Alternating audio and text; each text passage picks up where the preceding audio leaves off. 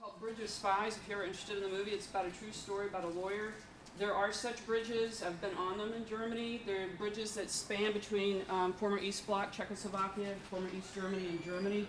And we did trade individuals on those bridges because the middle of the bridge was the dividing line between borders between countries, and we could watch them cross the bridge and, trade.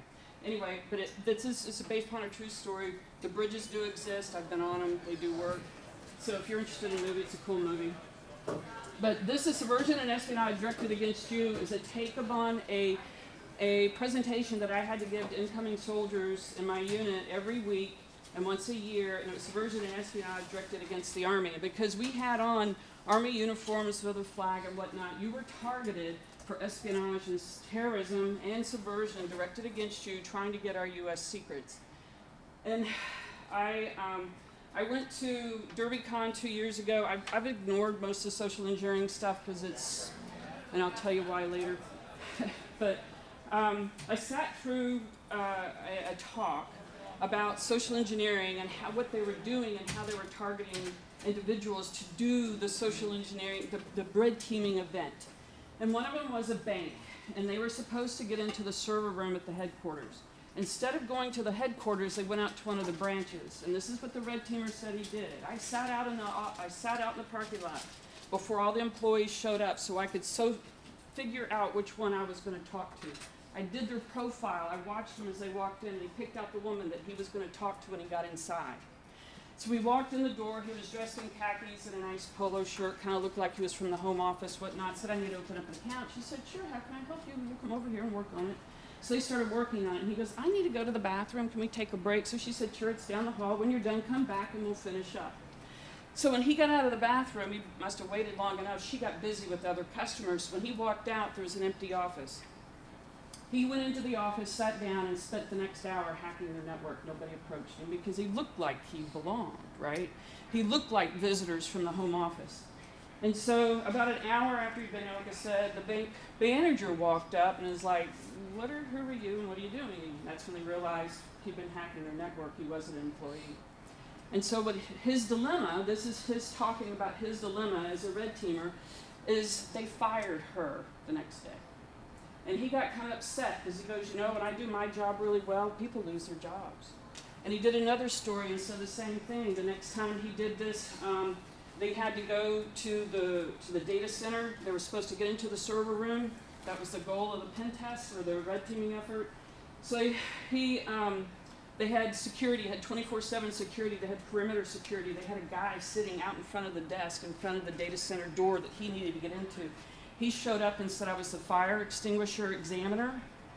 And he said, I know there's a fire extinguisher in the room. Because he examined all the others on the premises, right? Did his job.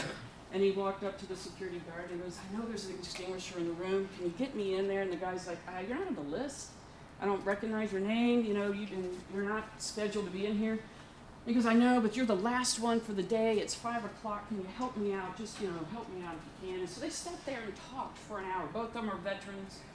Both of them, they've been to war together. So all of a sudden, for an hour, they're now best friends. So the guy's like, it's time for me to go, but can you just let me get in there? Just check it out. Come on, let's go. He escorts him in. I don't know what happened, but the guy, the lead security guy, he got a text message. He goes, look, I've got to leave. I'll be right back.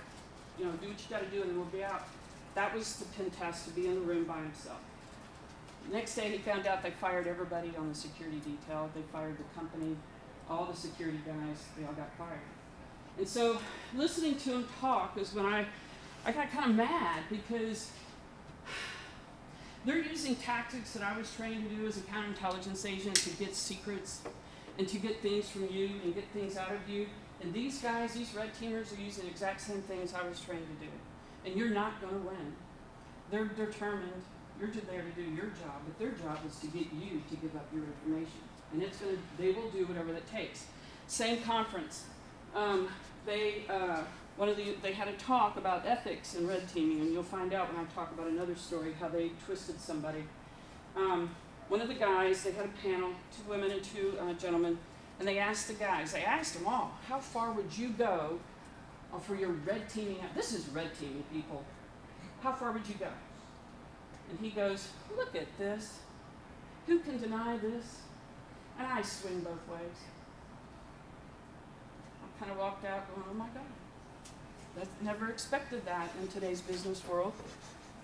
So I'm here to tell you, as a counterintelligence agent, I didn't see anybody that looked like that, and I didn't have parties like that. It's not like that. It's not that fun. I was in the woods.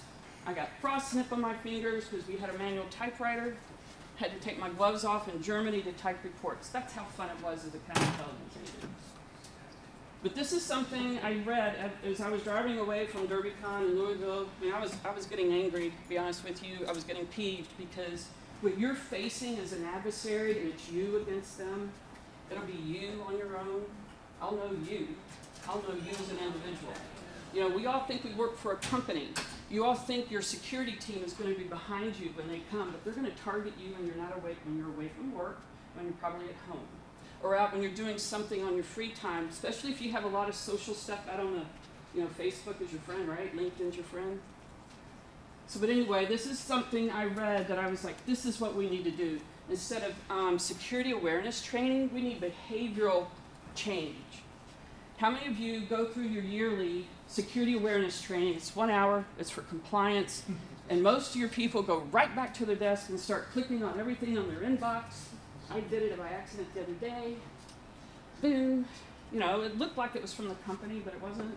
They changed it a little bit. But we all do it, right? We all walk away with our 1 year, 1 hour of compliance training. We need behavioral change. And this is one reason why I wanted to do this presentation, because this is what I'm trying to get you to do, is realize you as an individual. It is you by yourself. When you're out there doing your job, when you're out at work, you're by yourself. Your CISO or your security team, they're all behind you, but they're not the ones that are facing the adversary, because when the adversary comes, they're going to come one-on-one. So this is a very good blog by Ben. I was like, oh my God, this is what we need to do in the industry. And so that was one of the motivating factors why I created it, and I wanted to try and get you to do. But social engineering, I didn't realize, I thought it was a relatively new term, as a 21st century term, until I looked it up, and around since 1899. I was like, wow. You know, as a counterintelligence agent, they didn't teach us, they didn't call it social engineering when I was in school, when I went through training. We called it espionage, we called it spying, tradecraft, we called it that. That's what I think it is. But Chris Hagney, you ought to follow him if you can. He talks about it, very open about it. He was the one that was the moderator, he was the one who was hosting it at the Social Engineering Village. If you ever go watch. And he does now do these panels where you can ask the red teamers, you know, how far would you go? And I was educated. But I like this, that it's any act that influences a person to take an action that may not be in their best interest. That is essentially, that's social engineering, but that's essentially the bread and butter of espionage and spying. I want information that you have. You know, and you'll find out some of the other examples I'll go by. It's not foreign countries that want your information either. Oh, here. This is the one that should horrify you all. This is what also made me walk away going, oh my God. So when I walked out after the young man goes, you know, I swing both ways. I'll do whatever. So I went out and I was talking to a friend and I said, can you believe that? And he goes, I can beat that. On one of our red team efforts, we were supposed to get the system administrator's user ID and password to the network. He was the domain admin. One young man. He said, we profiled him. We noticed on his Facebook, his social media, that he liked the women. He was recently married. Either his wife just got pregnant or they just had a baby, but he was relatively newlywed. But he also noticed that they liked the women. They had a beautiful woman on their red teamer that was a lesbian. They asked her, would you be willing to compromise him? Put him in a compromising situation. She said, sure. So, so she became an employee of the company, struck up a friendship with him. I don't know how long it took before she got him to meet her in a hotel room or a motel room. She was in sexy lingerie. They had pictures of her when the door opened, because they had pictures of her walking to the room. They had pictures of him walking to the room. They have pictures of her in the room with him in the door and her in her sexy lingerie. She deliberately do that. She knew there was going to be someone out there taking pictures, right? She knew this was coming. So he walks in, shuts the door, and she goes, no, I'm not going to do it. But we don't need that picture. We already have the others. So the next day, when he went to work, you know, she walked away or whatever, she went to work, They sent him a note and said, we want the username and password to the network. He goes, no. So the next day after that, they sent him pictures at the hotel room. We'll tell your wife and we'll tell your CISO, we want the user ID and password to the network. Okay. Game over. Red team won, I'll do whatever it takes. So when I'm looking at the guy going, really? You know, you blackmailed him. You probably caused him to get a divorce if this all comes out. And he goes, the company didn't have a policy to help him face this kind of situation. So I wanted to show to the company, you don't have enough parameters in place, you don't have enough policies, you don't have enough governance to help somebody when they get put in that kind of situation. I didn't have to know any code. I didn't have to know what OS you were running. I didn't have to know what firewall, what endpoints you had. I went and just hacked you as an individual. Didn't test it. Red team won.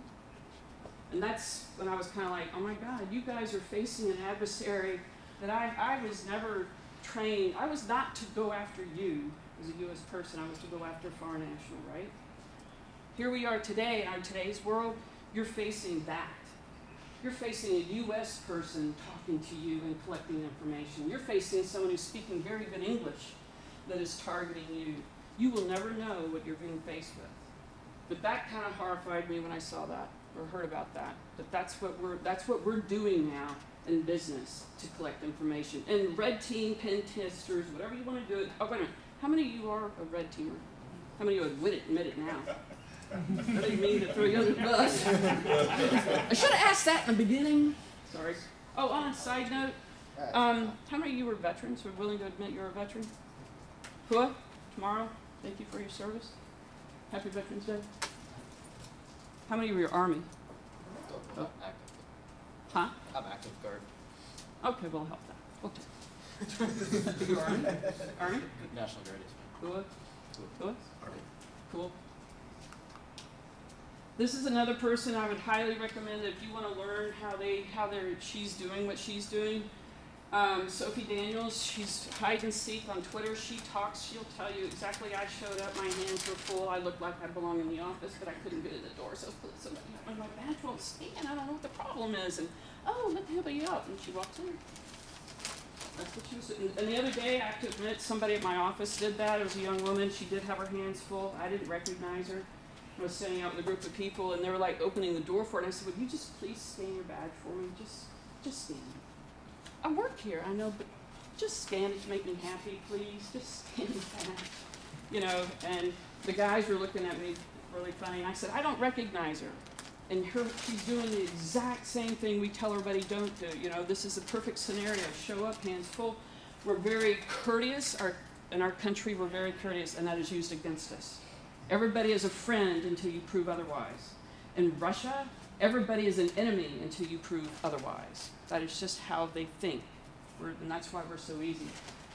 But I took this from her blog, and I was like, lockpicking, climbing over walls, barbed wire fences, and dumpster diving. Those are the exact same things I did as a counterintelligence agent. The exact same thing. And I found classified information in the dumpster too, the secret, going to war plans. Why use social engineering? Because it works. That's what the industry says. That's why they do it. I'm sorry, guys, you're really easy.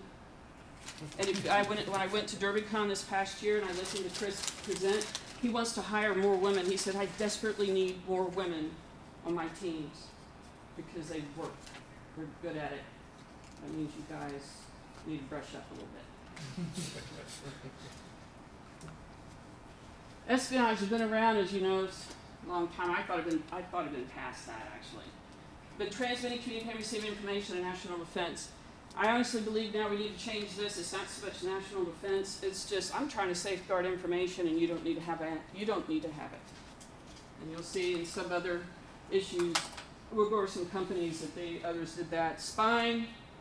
I'm not sure why spying was older than espionage. Maybe the espionage is a nicer word for it, but spying is what it is. The illegals program, I'll go over this one. You should recognize her.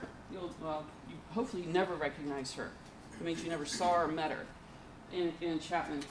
Bumbling ex-CIA officer, he was caught in January, February of this year with, in China with lots of money in his briefcase. Unfortunately, I don't like it when I hear about CIA and FBI agents that get caught, because those are my friends. They're supposed to be covering my back when I'm doing stuff, and here they are selling information out. And so, Subversion. This is, I thought this had been around for a lot longer than the 14th century, but do you guys remember this? NSA employee. He worked for their highly top secret, where they're creating stuff that, you know, we don't know about.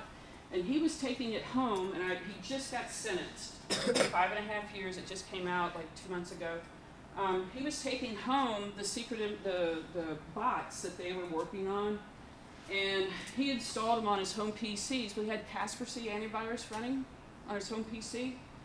They have special things running on their antivirus that when certain things are installed, they make a copy of it and they send it to their home office. Well, their home office is Moscow. The owner of Kaspersky is an ex-KGB. He says he's not affiliated with any of that, right? I don't believe that. That's one reason why Kaspersky now is not allowed on any U.S. government computers, because of this event. Because of Russia getting a hold of it, Amsterdam, for some reason, they were monitoring it, and Amsterdam warned the U.S. that Russia now has your NSA secrets, and our country went and blew the whistle on it, made Amsterdam upset because we threw them under the bus, saying, we know now what Kaspersky's been doing, we know KGB has it, and so it's kind of became a big mess. But this is what I consider a little bit subversive. Who knew that your antivirus was sending copies of what you have installed on your PC back to another computer? Everybody who knows how antivirus works. I didn't know. That's what it does. Well, I didn't. It sees a well, bot, all right, it's going to send a signature back. There you go. Then I would guarantee it's in the EULA too, the thing you click through that you never read.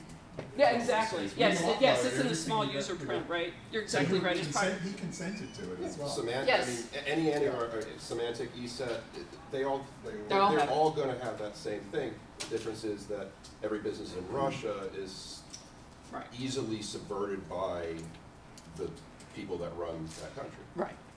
That's I would, yeah. Uber, did you hear about Uber? Uber and Lyft? I think it was Lyft. They didn't really, in the article, they didn't really say. Uber had employees became employees of their competitor, assuming it's Lyft. And this is what was interesting. Their head of legal, Tony Russ, he said, we're better than that. To be crystal clear, to the extent anyone is working on a competitive intelligence project that involves the surveillance of individuals, stop it now. That's espionage. Plain and simple. Doesn't have to be a foreign country doing this. That is espionage. They could be charged with espionage for what they were doing. This one, this is, if you'll notice, this is something that happened after the Cold War ended. There was an article about it. There were a lot of spies with nothing to do. East German, former East German, Czechoslovakian, former. And so they said, you know what, we're kind of busy, we don't have a whole lot to do, so why don't you go target businesses? And that's been the last 30 years since the end of the Cold War. These experienced spies have nothing better to do than to come over in the US or wherever and collect information on industry. And so why do I need to tear your country down if I can tear your businesses down instead? That's how I think of it, as being subversive, right? I don't need to declare war on your country. Let me take out your businesses. Let me take out your industry that build your industry, right? Build your country. So this gentleman here, this is what I like about this one, is he's a Chinese Canadian. He was found sitting in the conference room of Med Robotics. The CEO, Samuel, walked by and it was the end of the day. He was sitting there with 3 laptops open on the conference room table. And the CEO walked in and said, can I help you? And he goes, well, I'm here to see the CIO. He goes, well, he's not here today. Oh, well, I'm here to see somebody else. He's out of the country. Oh, well, I'm here to see the CEO. And he goes, that's me, and I don't know who you are. So he called and found out he was in there hacking their network. What had happened is China had been trying to buy a part of their company, and he kept turning it down over and over and over and said, no, no, no, no. So instead, they sent somebody to come steal his information. Yeah, I guess either way they were going to get it, right? So, but this was the part that I thought was funny, was in his legal defense, He said he had been struggling to accept the fact he was no longer brilliant. All right, so I'm going to let you know now, don't use that as your defense. If you get caught, it's been taken. I don't think he was able to get out of that with that defense, but he worked for a Chinese patent law firm. It's kind of interesting. Let's see if this works. Let's see. Have you ever watched the movie, the show, The Americans? Come on, baby. Work. Crap. All right, I don't have time. But anyway, if you ever watch The Americans, I can't watch it. I watched it once.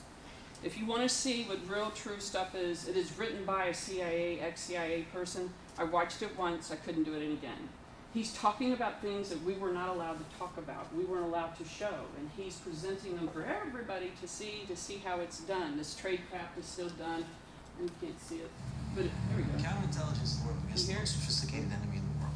Super secret spies living next door. They look like us. They speak better English than we do. How you doing, Stan Beeman? My wife, Elizabeth Page Henry. What do you do, Stan? I'm an FBI agent. To make sure I don't do any spying around here. The Americans is a somewhat sensationalized version of Soviet espionage in the United States. In fact, most Soviet spies in this country were Americans, not Russians, posing as Americans, and they didn't engage in murder, kidnapping, the kinds of dramatic episodes that appear on the Americans. The Soviet Union had two kinds of agents in the United States. The first kind were legal officers who would be attached to the embassy or consulate. Then there were the illegals, who were people that came to the country, into this country illegally, and lived as ordinary Americans. The couple in the series are illegals, that is, they are Russian citizens who are in this country illegally, posing as Americans. They have jobs, and they spy on the side. When the Soviet Union recruited illegals, they were looking for people that were ordinary, that could blend into the United States. I fit in like I'm supposed to. One of the advantages of recruiting people for the United States is that this country has a very diverse citizenry.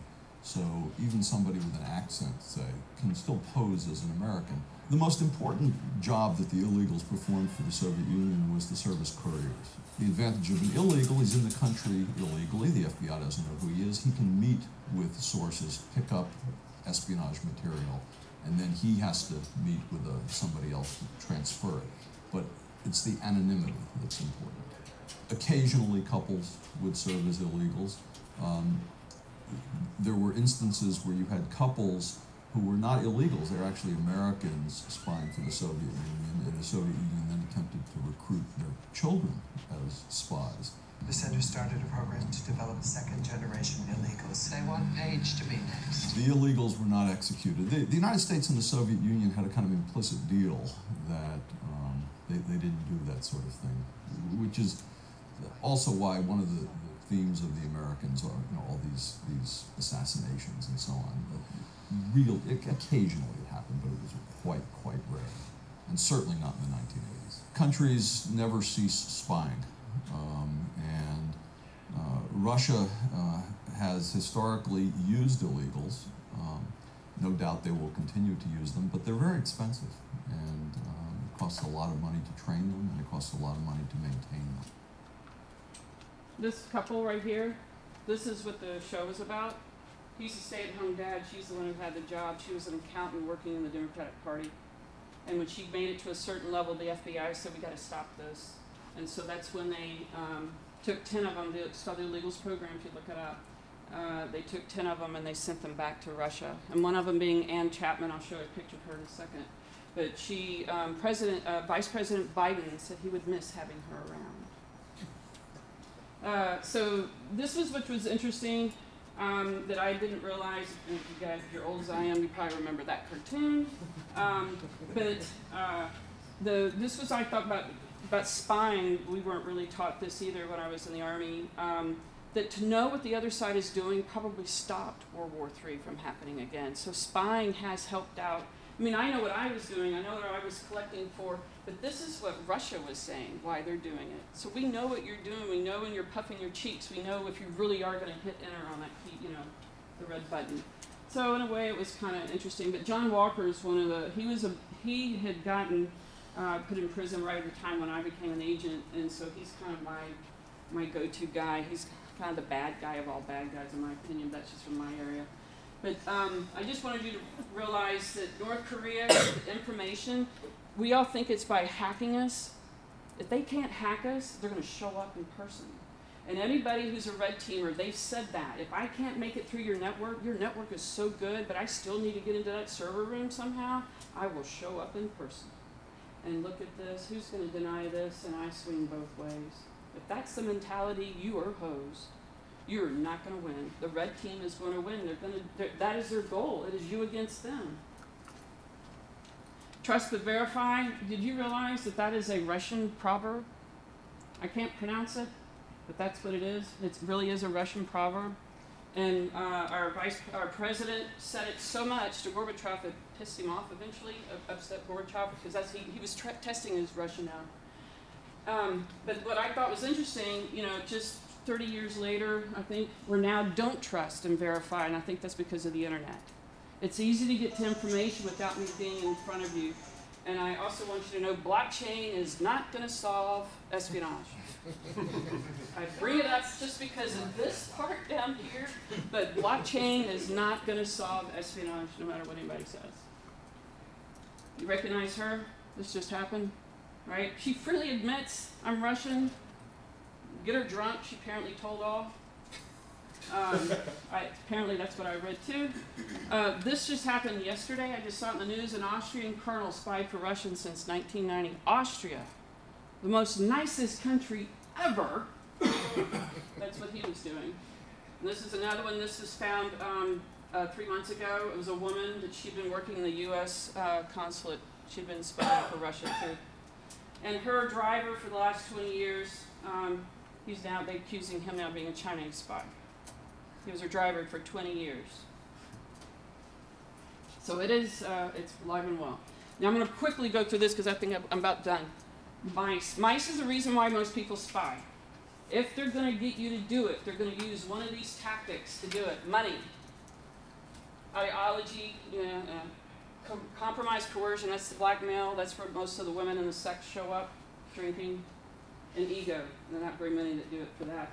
Most of them do it for this and this, put them together. Most of that's the driver, and the rest of them show up. But all of these are going to be used. And this sign was used during World War II, beware of spies. That was handed out.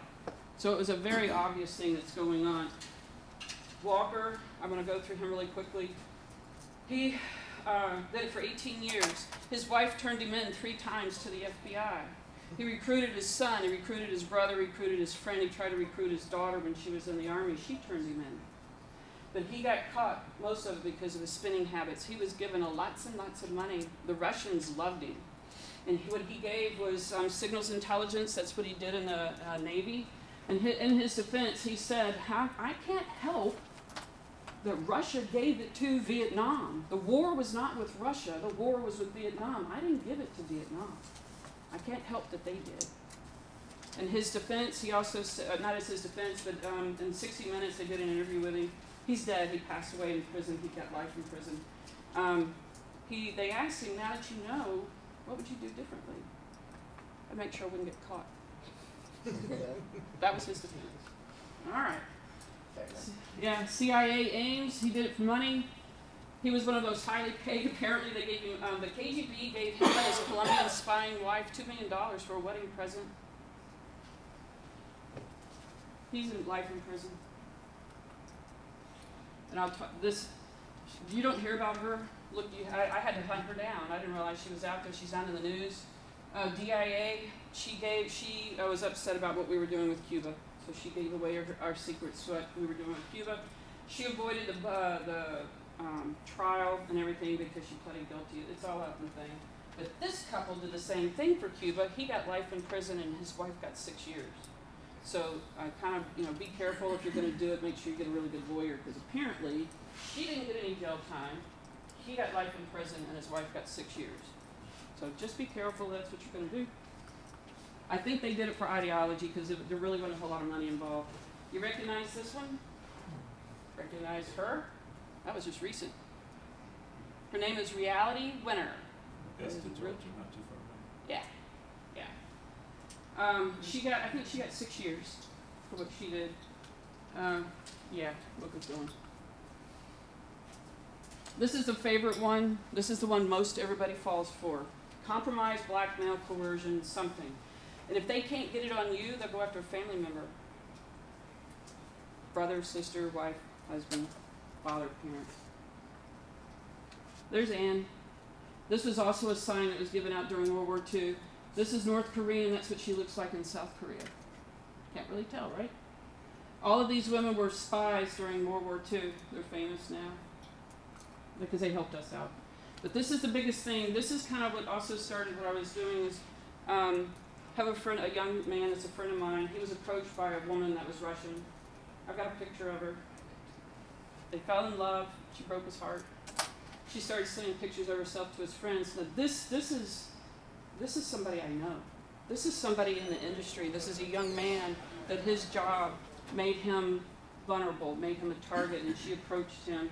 And that's another reason why I'm doing this, is because there are people in this industry that are watching you when you go to these conferences, especially the hacker conferences, right? It's a really great place to go. Everybody knows why you're there, right? And so people show up. So anyway, I think I'm done, right? Is it 10:30? Yeah. You can keep going. My time's Stop. Don't worry about it. Good. I'll keep going. I'm sure thank you is sweet. Honey pots, you know what honey pots are on your network, right? Honey pots is a woman, right? There's Ann Chapman. That's what she looks like in Russia now. She's famous for what she did. I don't know if you can read this, but the oldest trick in the book never stops working, and spy agencies continue to use seduction as an effective method of espionage. Who's going to say no? I even think she's pretty. Come on. I don't swing that way, but I think she's pretty. This is what I want you guys really to hear this. Come on, baby. Stay forward, you overcome sparrows. Weapons in a global struggle for truth. Every human being is a puzzle of need. You must learn to intuit what is missing, become the missing piece, and they will give you anything. Take off your clothes.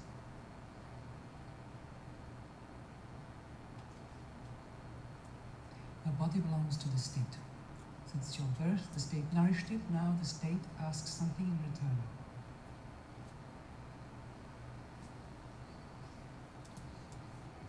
You must learn to sacrifice for a higher purpose. Push yourself beyond all limitation and forget the sentimental morality with which you were raised. I believe that. From this day forward, as a woman, I've had women come up and ask me, why do you think women would do this? You're going to have to, if I'm going to have to do that, you're going to have to blackmail me, make me do something. As a woman, but I didn't have, the army didn't make us do that. Believe me, we didn't have to do that. But for a Russian, I believe that's what they do. You have family members back in Russia. You got family members back in China. Start paying attention really quickly how many Chinese nationals are caught spying now. Think about it. How many of them probably have family members back in China? I'm going to pressure you because I've got your family. That's what Russia does. That's what China's been doing. You're going to start seeing more of them coming out in the open. Then I'm going to run through that one. If you remember this real quickly, Iran is not above using women. This is what they did. They took a woman's Facebook page. This was part of her Facebook page. And she was pretty. She was a photographer. So they took her and they created they call it a SOC. And they were targeting engineers and technicians in the oil and gas industry in the Middle East and some in India and the United States and Saudi Arabia. She was targeting, their SOC was targeting middle-aged men. And after a while of talking back and forth, trading information, they sent pictures to them to click on. What do you think was in the pictures? They installed malware on those machines so they could see what these guys were doing in those countries. But this is what Iran got caught doing. This is real quick. Madam Butterfly, you recognize? You remember? Does anybody? I've never seen it. But this is him. It's a her. And he said that he was born a female. And these two had a relationship for almost 20 years. And this, him, it, her, they had a breakup for about 3 or 4 years. They went back to China. He came back with a 4-year-old toddler. They got it out of an orphanage, got a 4-year-old toddler. And he convinced him that was his son. So he adopted him. No, there was no sex change. I don't know how they had it, don't ask me. I did read an article about it, but he didn't know that was a man. And this was a foreign French diplomat. Had a relationship for 18 years and did adopt his son. Thought it was his. But Madame Butterfly was based upon that. Ego, you know. Someone says that Snowden did what he did for ego. I want to say ideology too. He didn't get a whole lot of money out of it because he's sitting in Russia right now, and he wants to come back to the U.S. He is going to be arrested as soon as he hits the ground. As a counterintelligence agent, the charge of espionage, for you to be charged with espionage, I have to have you handing that information to a foreign entity. I have to have evidence of that. And he's freely admitted that he gave it, and they freely admitted that they have it. So I really don't think I have to have the actual the picture of the exchange happening. Some of the cases that I worked on, I didn't have that evidence. I had everything else but that, so I had to reduce the charge to mishandling classified information. It was 4.5 months of investigative work, but I could never get where he gave that information. He had it in his household goods. He had actually had these little discs with secret written on it, had a stash of them in his household goods. He didn't know how they got there. Yeah, and it's secret written on it. I don't know how he didn't know. And that's what his job was for the last 20 years in the military. He was a signals officer, handling classified information on a day-to-day basis. He worked in a skiff. You recognize what those are, right? He's surrounded with it, and he didn't know how the classified information got into his household bags. So I had to investigate him, but because I never had where he was handing it over to another entity, I couldn't charge him with espionage. The charges got mishandling classified information. He got put out of the Army. But Snowden, I'm sorry if you think he's a hero. He's actually a criminal as soon as he steps foot on this country. And I also have a coworker that just admitted to me when I was talking to him about this, that one of his friends, after what Snowden did, one of his friends was doing an exercise. They were actually doing a live exercise. His friend got taken and put into a third world country prison for 6 months. We had to go get him out. What Snowden gave up is not just classified information. He also gave up the people who gave it to us. And sometimes that is the most sensitive thing. It's not so much the information, it's the source of the information. And what he did got people hurt and possibly killed. But I know one of my coworkers, he said one of his friends, we had to go rescue him out of a prison. Third world country. I'm going to tell you now, you don't want to be in a third world country prison. I've been in our prisons, and they are literally making rocks out of the big rock. I saw them over there with a chisel.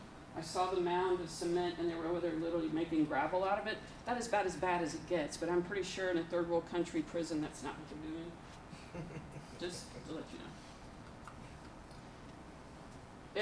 This one definitely, everyone says he did it. He was passed over promotion at the FBI, and so he gave it up because, you know, you don't like me, and I'm better than you, and you're not promoting me, so look what I can do with this information. So he gave it away. He was counter intel, wasn't he?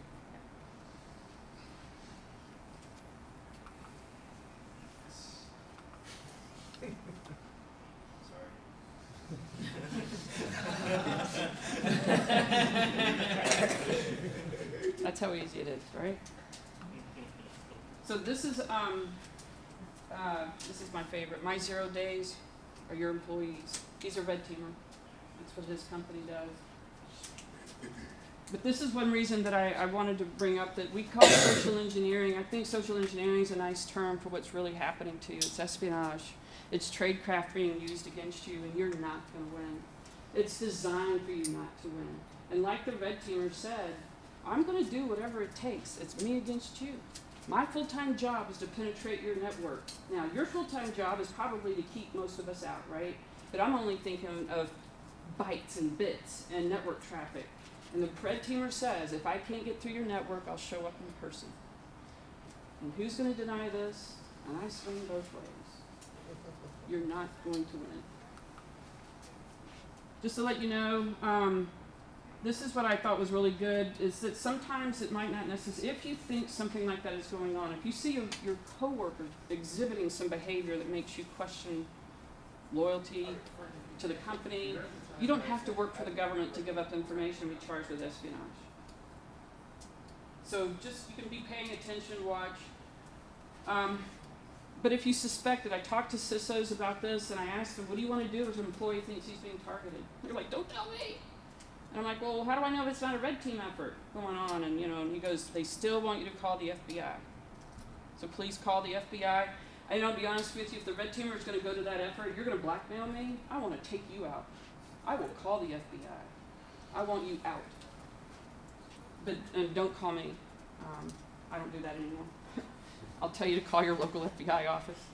But it can be sometimes, like I said, this young man that's a friend of mine, love him dearly, and when he told me what this woman had done, and I'd warned him to stay away from her, to back off from her, let her go, but Mom, she loves me. And she said she's had my baby. I'm like, I know, sweetheart, but she's not going to stick around. She didn't. I've turned her information in, and she's now disappeared. He hasn't heard or seen her for about the last 4 months.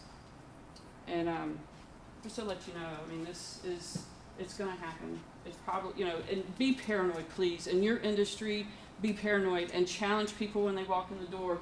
They tailgate you, make them scan their badge.